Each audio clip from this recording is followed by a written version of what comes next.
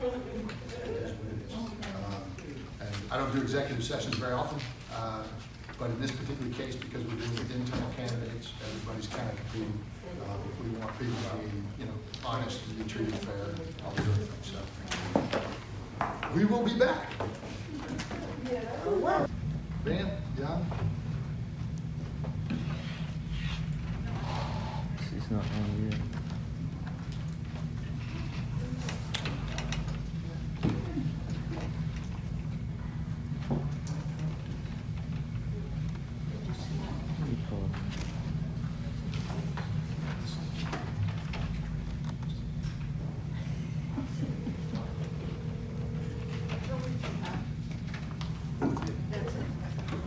We're just waiting for Ms. Trainer to come back online.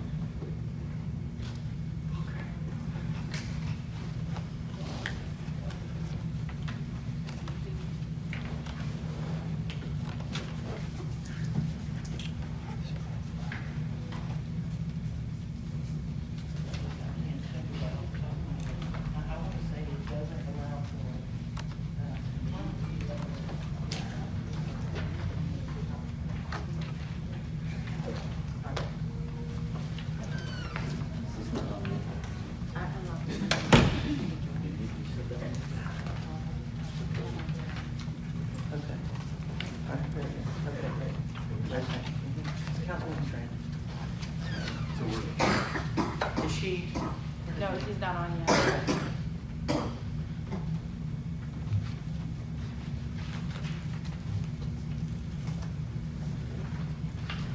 Oh, there she goes. She just connected. Oh, she did. Hey, ma'am.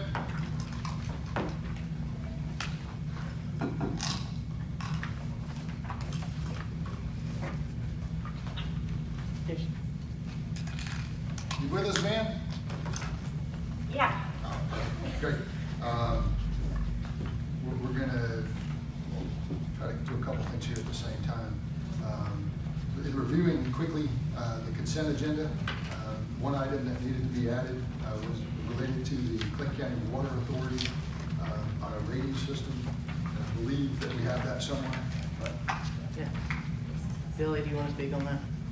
Yeah, the Water Authority and why that's relevant to somebody's homeowner's insurance. As far as? The Clinton County Water Authority. The thing we have to sign tonight? Oh, Yeah. yes. Basically, we're getting ready to re-sign the certification. All the documents have come over, and it's a certification that comes around, and it's actually has a discount attached to it for the residents. So basically, we're going to go ahead and get the documents out, get them signed, get council to approve. Yeah, I saw one on the desk, but everybody has a copy of that? Correct. Yes, yes, sir. So we're going to add that to the consent agenda, which is going to be D, and I'm going to assume that I can just take the portion in red there and make that work. Is there any disagreement with that? Seeing none. All right. Meeting agenda. Did we get the updates to the minutes of the meetings? Yes, sir. It's in that packet. Is everybody in agreement with the updates? Councilwoman Tran, did you have, were you in agreement about the updates to the minutes? Yeah. Thank you. So that'll give you the consent agenda, and we'll do that as an update with the amended section of the minutes. The meeting agenda, as it's written, any objections? So, Mayor, if I may? Yes. Everybody knows we're under construction for this next phase of our path system, and we've had some issues with the soil, and we have to go back to the designer ponding company, and they are not under contract right now, so in order to move forward with what we need from them, we will be asking tonight to add, this just came about yesterday, if you will, a new item that approves payment for ponding company up to $2,700, not to exceed $2,700. They feel like that the 2 or 3 visits that they have to make to rectify this issue in the paperwork about the soil will not exceed that number. Might not be that much, but it won't go over that. So we would ask that you would approve that expenditure, that expanded scope for Pond and Company on the path system, Jester's Creek path system, and for yourself to execute any documents necessary. Everybody good with that? I have a question. Is this the same soil we're? No, different, well, yes and no. It's not the soil in the pile, but they have to verify certain soil for building, so they have to do something. Perfect. All right, then just adding that to that, we have the solid waste collection administrative policies and procedures. Are we good with that? If I may, Mayor, is after that as well. So in the policy, there is a sentence that says we will accept from commercial customers only in person. We want to extend that to an email, phone call option. So with that, and also there's a mention of the prorated, whether or not you can get your money back for service that's already rendered as a resident. We know that, but we just want to make sure that the policy mimics the contract. Whatever the contract says about commercial customers, we want to make sure that we have that opportunity to correct it if it's different in the sanitation policy, and that's what Councilwoman Tran and I were just discussing. So it will be approving that with the addition to the email and phone call option for application, and to ensure that the prorated issue mimics the contract. Okay. So that would be approval with the addition to the statements made by the city manager. Any questions, comments on that?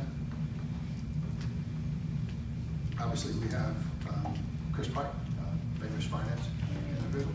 He's going to talk to us about our millage rate tonight. And we have Dr. Beasley.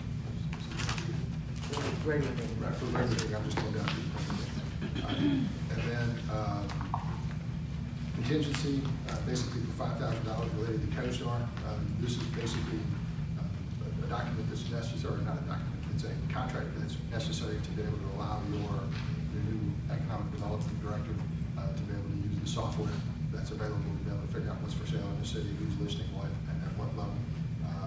And for us to list ours as well, you know, any. Yeah, but the CoStar has the one search, your LoopNet, which is a variation. But it's a subsidiary, yeah. It is. So that's a combination of both, right, Val, for CoStar and LoopNet? Yeah, the LoopNet is $99 per listing, and Okay. the CoStar is $397 per month.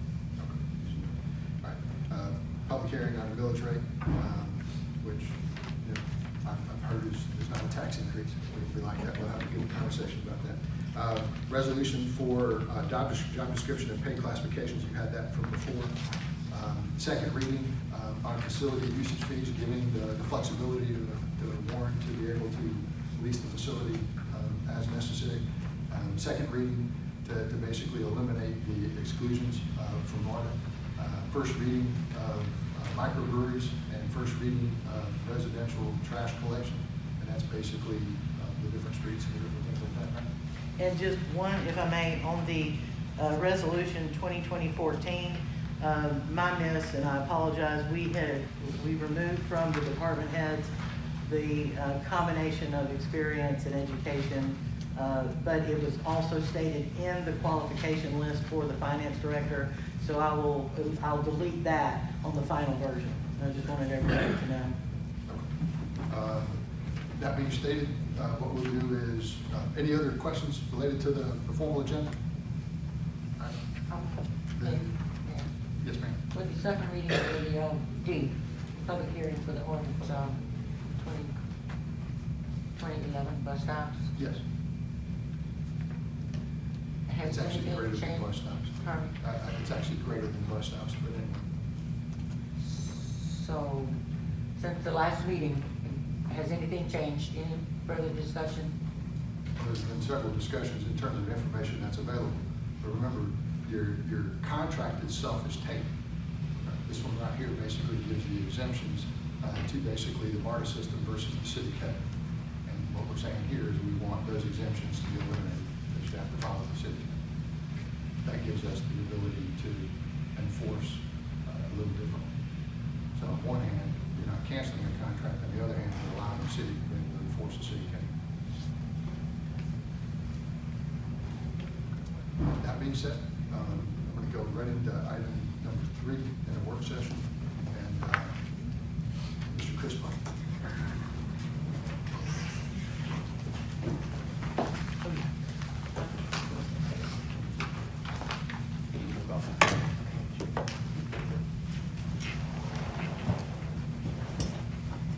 Hello, Mr. Mayor and Council. Good evening.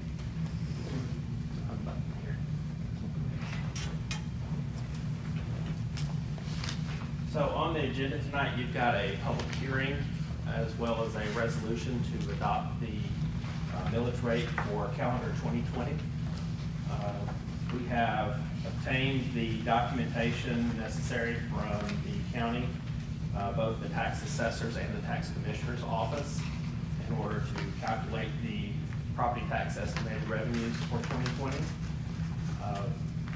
In preparing the analysis, we did what's called a rollback calculation. Essentially, in the state of Georgia, there is a legal and formal definition of what a millage rate tax increase is. In the state of Georgia, they look at the average homeowner, and if the average assessed value of a resident goes up, then you're required to either roll back the millage rate or announce a constant or increased millage rate as a property tax increase.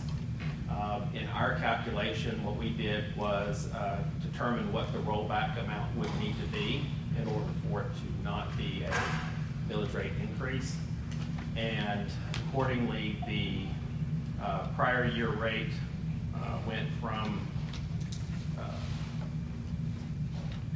9.38 to 9.081 mills, which is $9 per 1,000 assessed value. The overall tax estimated does show an increase. The increase from 2019 to 2020 is due exclusively to new development or change of ownership within properties in the city limits. With that, I'll be glad to answer any questions or go into more detail as council sees fit. Questions? Mr. Clark? Ms. Dean? Well, this is something a little out of my calculations, but you're saying that between 2019 and 2020, the new development in exchange for ownership is the reason? Yeah, so if you look at your 5-year calculation, that shows a slight increase from 2019 to 2020. That calculation of the increase in the taxes collected is total revenue to the city. That's not on a per tax parcel. So the increase is due to new development, or if one owner sold to another owner and the rate went up, that's where the increase would be. So a good example would, let's say if the mayor and the councilwoman here both live side by side. His property value dropped and her property value went up. Obviously, she's going to pay more taxes compared to last year, and he's going to pay less taxes from last year. But you take the whole city as a whole and you average mayor, the councilwoman, everybody else's together, and you see, on average, did the property values increase? And if they did, you have to roll back the millage rate or announce it as a property tax increase. In this case, the assessed value in the whole city of Morrow increased just a tad over $9 million in assessed value. And so that's why we calculated the rollback from 9.38 to the 9.081. Ms. Knight?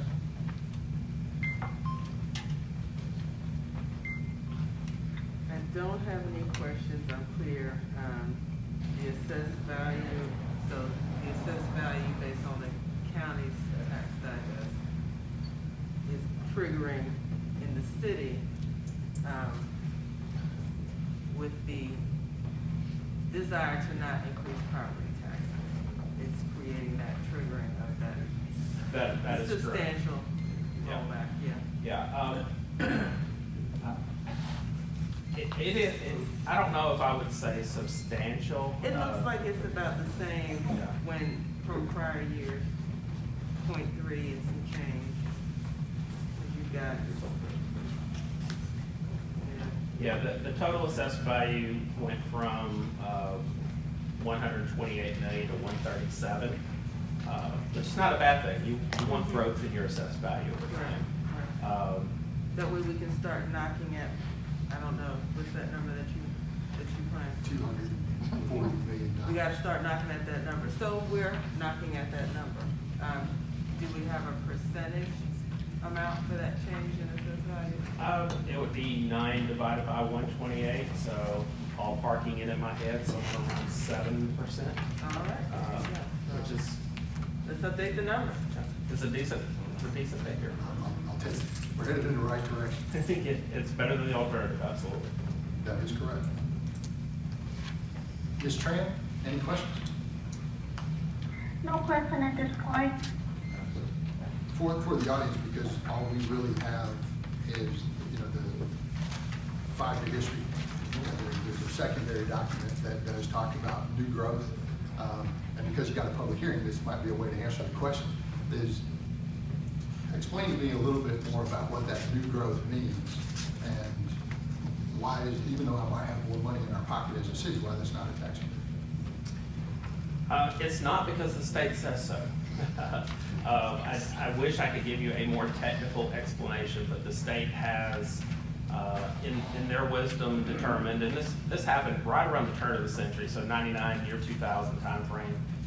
They came out with the Taxpayer Bill of Rights, and within that, they defined what is a tax increase.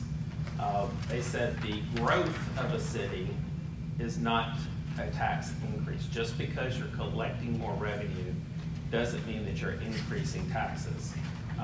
In the state's legal description, a tax increase is if the average homeowner's assessed value goes up without an offsetting exemption also going up to offset that. So if you had a property tax freeze, for example, in that situation, you either need to roll back or you announce it as a tax increase.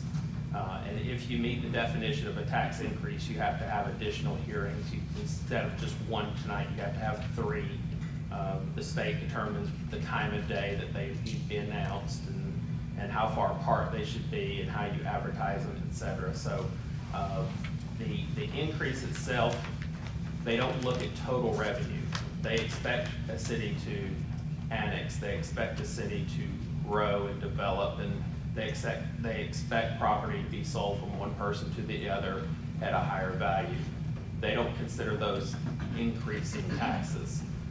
So in short, just because you make more doesn't mean you're increasing taxes. You're essentially growing the pie. If the pie was the same size, but then you still collect more, that's a tax increase. So, is that a fair explanation? But I liked your explanation earlier, when we talked, where if the city had one house and now a builder builds another house. Your revenue doubled, but that's not a tax increase. That's just you grew the city. This is a question out of curiosity. So if we didn't roll back and the assessment values did increase, it technically wouldn't be considered a property tax increase? It would be, It would yes. be, okay. Because of the assessed values growing and maintaining the same millage rate, it would still be considered a tax Yes. increase. That was clever ways politicians used to play that game years ago. It's quite incendiary the way they worded it, but it was to accomplish exactly what you're doing tonight. They wanted cities to think long and hard about not rolling it back, and they wanted a little bit of pressure to do so. Whether that's right or not, neither here nor there, but that's political. This isn't the public hearing section of it, we'll have that later. But the point being is during the times of COVID and different things along those lines, this city's not, having a tax increase to take more money out of your pocket or the business community. pocket. The idea is we're gonna play with the same set of cards we had last year. And even though we know our business license revenue and a number of other revenue streams are challenged, you know, we've done our part to try to do the best we can. Any other questions on this subject? Good. All right. We've got about 3 or 4 minutes before the council meeting gets started. Is there anything that we didn't address in the first one? Thanks, Chris. I mean, there are a lot of work session issues. I don't know that we would plunge into them for fear of starting late. Because 3 minutes is a very short period of time. Yeah. As soon as we start, we'll regret it. So. Right. So,